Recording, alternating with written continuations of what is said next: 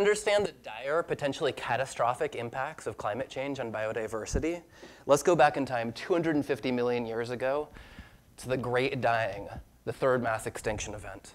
Volcanoes in Siberia released carbon dioxide into the atmosphere, which destabilized the climate and acidified the oceans.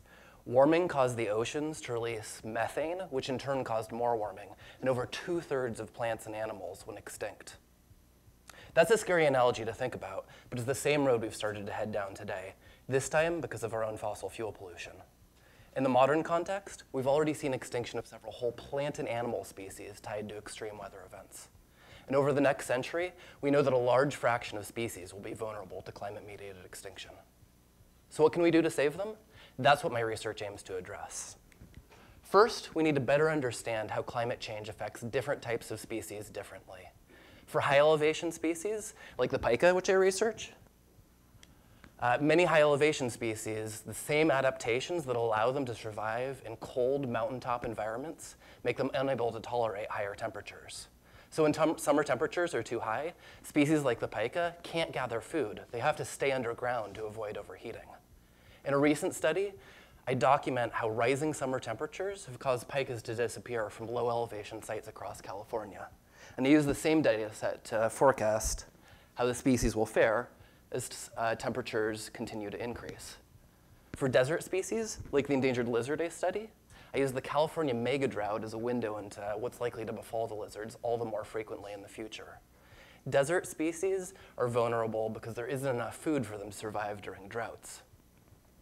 Second, we need to assess which species are most vulnerable. I'm working with the California Department of Fish and Wildlife to assess which species are already living at the edge of their climatic tolerances, which species will be able to move on their own to track their suitable climate, and which species won't be able to keep up. But the current suite of tools commonly used for this type of assessment isn't fully up to the task. That's why I'm developing new models that incorporate species traits like their thermal physiology, diet, and dispersal ability. Finally, for those most vulnerable species, we need to find ways to save them.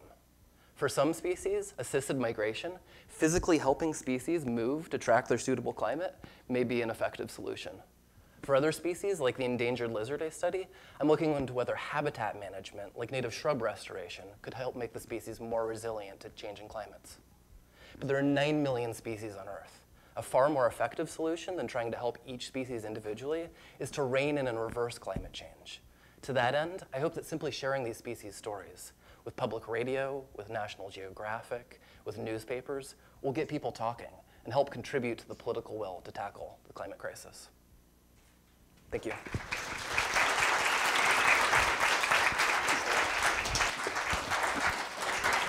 Thanks, Joseph. Well done. Thank you. In the assisted migration, is it like, take the pika, are you trying to migrate them to higher latitudes or higher elevation, or both, depending on the species? Yeah, well, so assisted migration is a great strategy for species like the San Bernardino golden mantle ground squirrel, which is a subspecies of golden mantle ground squirrels that's only found in the San Bernardino mountains. And it looks like the habitat for that species could disappear as soon as like the next 15 years ago. So the climate envelope could close on that. But there's potential areas in the Sierra Nevada, if we can find areas where it's not going to conflict with other species, where we could save the species into the future. Thanks again. Yeah, thank you.